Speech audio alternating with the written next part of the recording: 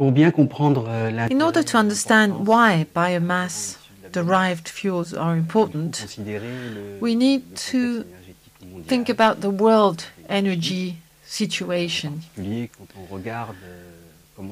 especially if we look at the breakdown of final energy consumption in 2012. The first area that uses up energy are houses, shops, trade. Next, we have the industrial sector. In third position, transportation.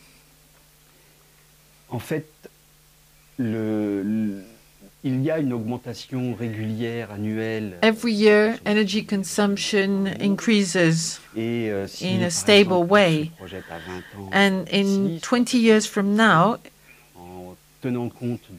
if we consider the average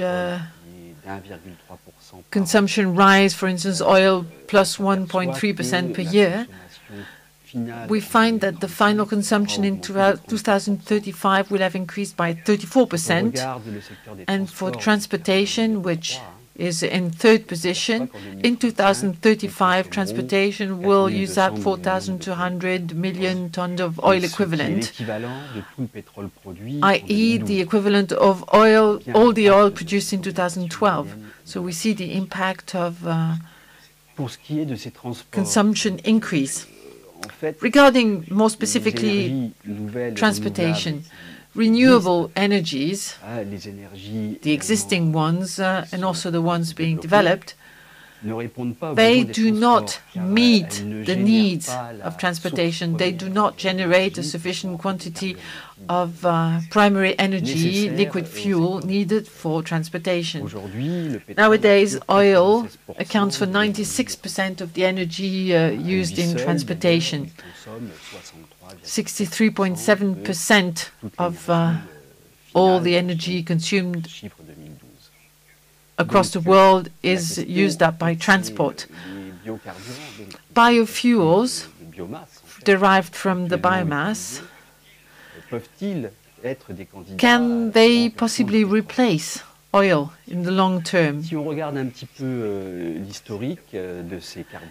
we have the history of biofuel. Bioethanol is the most famous one, and the Brazilians have made it very famous.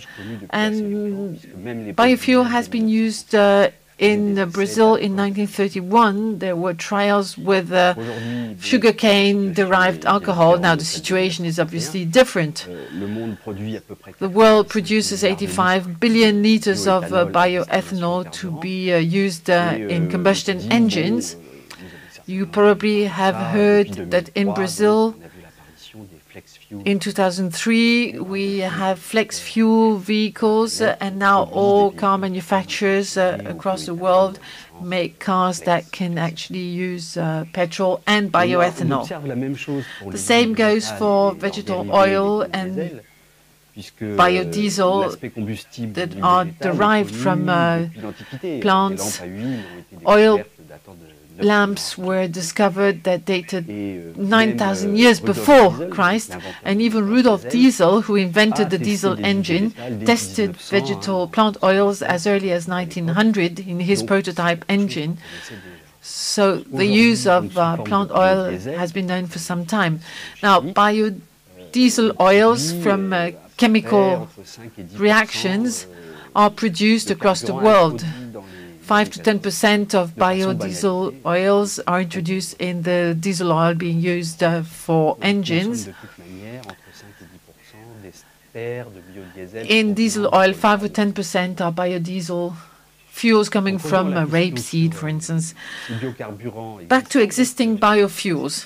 Can they actually replace oil on the planet? If we make a relatively simple projection, palm oil, which is the first oil used by the food industry, if we took all of it to use it for transportation, the quantity of oil could only be sufficient for 7 days. And if we took all plant oils across the world, all kinds, coconut, rapeseed, sunflower, to make biodiesel oil, the world's transport means would only run for 21 days. Not bad, but far from being enough.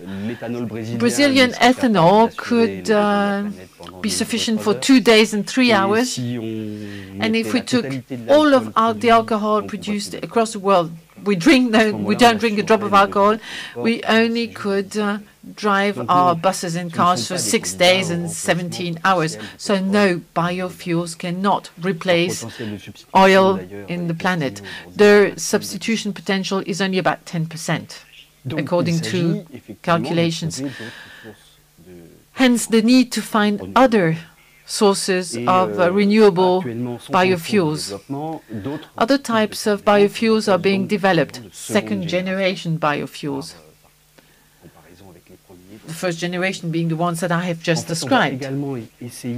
Again, here the idea is to produce bioethanol and biodiesel oil, but not from food crops, but from agriculture residues, straw, or fast-growing hedges, from where molecules can be derived.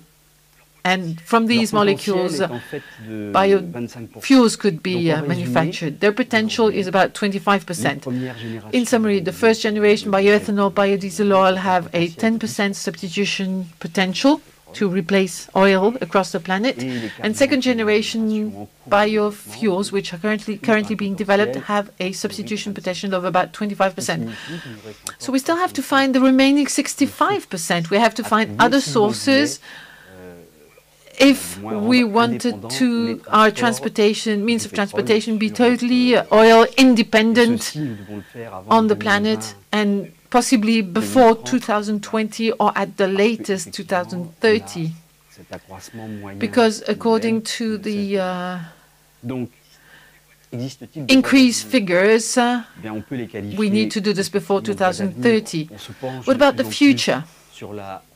Well, we obviously work on energy efficiency, including in the field of biofuels. And also we work on how to recover energy from waste, from byproducts, what can be used to make biofuels. And more laboratories are working on this. I'll provide a few examples. For instance, frying oil, frying oil, which can be used to produce biodiesel oil. And even individually, people are making trials or on the semi-industrial level. There are other options, microalgae, which are very promising and carry lots of hopes. But unfortunately, we're not there yet. But microalgae could be a possible candidate to replace oil and make biomass-derived biofuels. The microalgae can be grown in an oriented way in order to produce either lipids or sugars.